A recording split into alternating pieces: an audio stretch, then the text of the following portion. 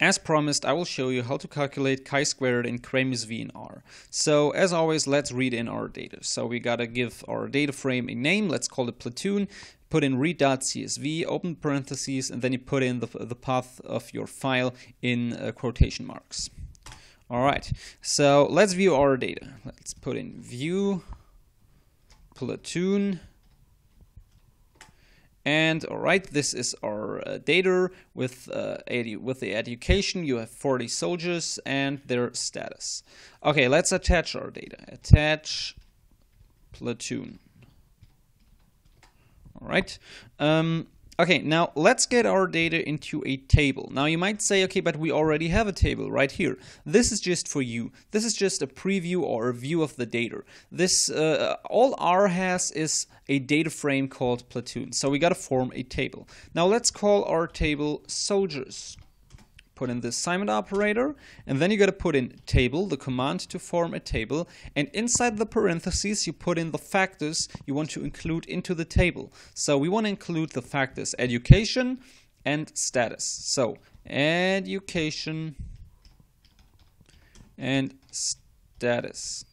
Okay, now we formed a table. Great.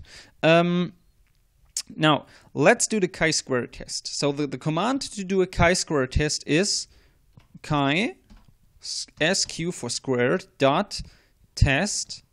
This is the command for a chi-square test. Then you got to open the parentheses, and inside the parentheses you put in the name of the table you want to do a chi-square test with. So the name of our table is soldiers. Now we hit enter, and great, this is all we need. So first of all, we see the chi-squared value of 13.84.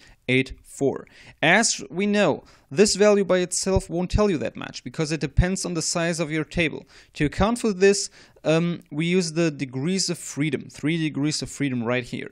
Now, take a look at the p-value. This is the important one. The p-value, this is important.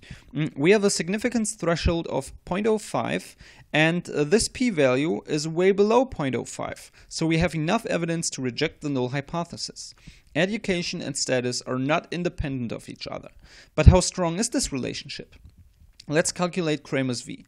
Well, sadly, Cramer's V is not included in the basic version of R, so we have to install it first. This could happen to you a lot of times, but don't worry, it's actually pretty easy to install a package. So to install a package, we simply put in install dot package, open the parentheses, quotation marks, and inside these quotation marks you simply put in the name of the package you want to install. So I've done some Google research and I found out that the name of the package that contains Cramer's V is called LSR. So this would be the command to install your package. Then you would simply have to put in enter, and it would install the package all by itself. I don't have to do that because I've already installed this package, so I won't do this now. But if you want to do this by yourself, if you want to do this by yourself, you have to put in install.package, open the parentheses, quotation marks, LSR. Okay, so let me get that away.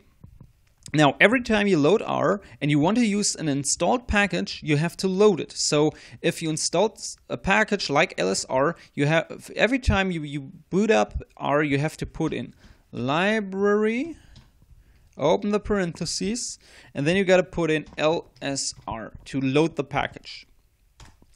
All right, now we can calculate Cramer's V. So the command for Cramer's V is Cramer's and big V, huge V, open the parentheses, and then you simply got to put in the name of your table. So our table was called soldiers, or is called soldiers. So Cramer's V, open the parentheses, soldiers. Hit enter, and then you get the value of 0.58. This is Cramer's V. This is the value we get. So the value of 0.58 is a good fit in my eyes, and there's definitely a relationship between the education of a soldier and his status. Now remember, Cramer's V might be the best measurement, but it also comes with a defect. If you have a huge table, the measurement of association tends to be inflated. Always keep that in mind.